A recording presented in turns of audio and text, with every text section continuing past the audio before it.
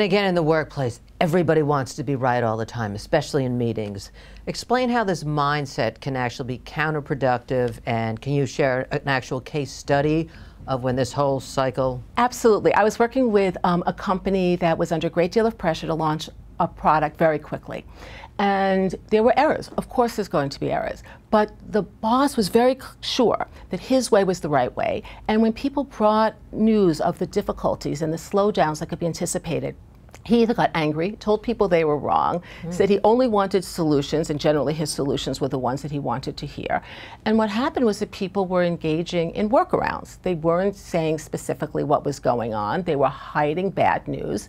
And ultimately, when the product failed, there was no one to blame but this manager, because he had cut down the opportunity for people to bring the information that he needed, that he was refusing to allow other experts in.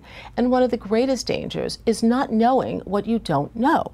And a big part of the book is connecting around ideas, being able to face the unknown with questions that we don't have answers to, but delight in trying to find the answers, and being willing to open up our minds and our doors and bring people in who have very different perspectives.